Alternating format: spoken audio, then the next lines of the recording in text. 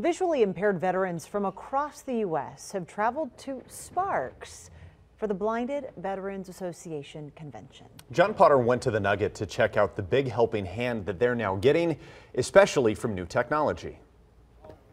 I'm what they call an explorer. Chuck Miller lives by this rule. Life is not over just because you can't see. For me, it was better to live than to die.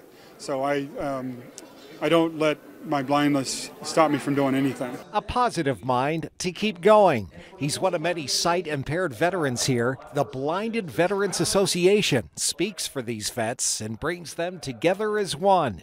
You're with your fellow blinded veterans, everyone other than instructors, and some instructors are blind. The World Health Organization says 4% of the world's population is blind or visually impaired. That affects about 7.5 million Americans. The good news for the blind veterans here is a new high-tech solution being prescribed by the Reno VA. Whatever my nose is pointed at, the camera's pointing in the same direction.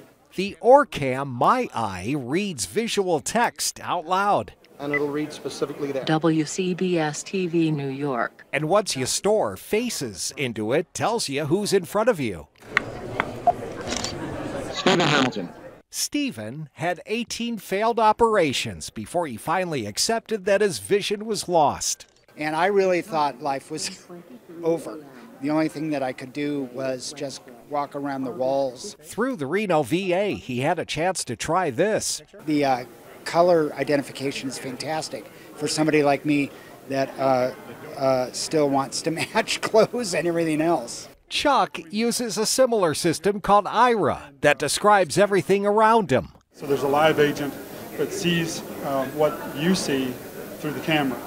So you can literally do anything. High tech and camaraderie, helping those who deal with sight loss to make the most of every well-deserved opportunity life brings.